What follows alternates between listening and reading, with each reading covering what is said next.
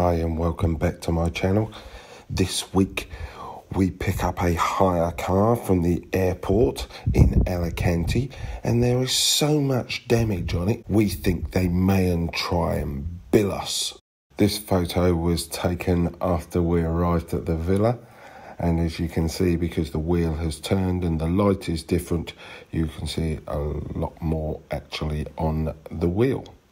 I've done a wrap-around video of the car and basically stopping at the various points, and also I've inserted the wheels and various photos. The best of it is this car comes with proximity sensors front and back, so and on the corners, so I don't understand how this car's been hit so many times. It's only done 36,000 kilometres. Of course, what I haven't thought about is car parking other people with their famous driving.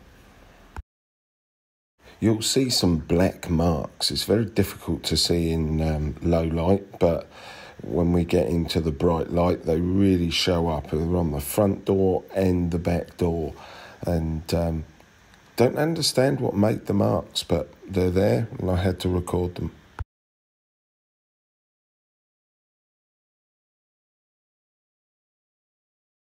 So there is some marks on the door as well as the wheel arch has taken completely all the paint off. But also, if you notice, there's a scratch above the main lot, and which is really quite long, which is at the top end of the photo.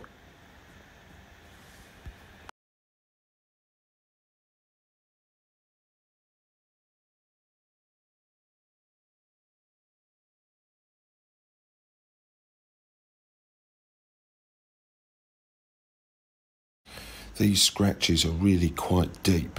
You don't see them in the car park light, but when you get them in the full daylight, they are really deep.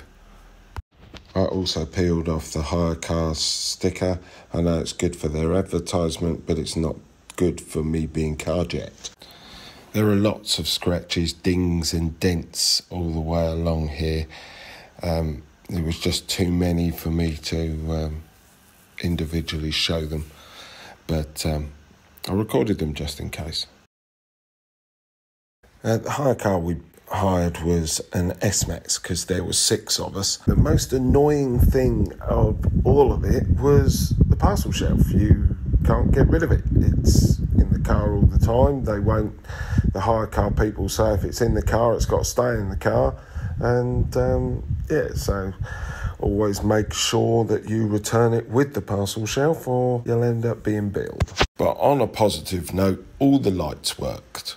One of the seatbelt warning lights didn't work, but hey, you can't have everything. When you get inside the vehicle, then we noticed there were black surrounds missing off of round where the seatbelts go in. You can see by this picture, this is what a normal one looks like. Half of the seatbelt receiver missing. It does work, it's quite fiddly, quite dangerous for little children and fingers, so I wasn't impressed.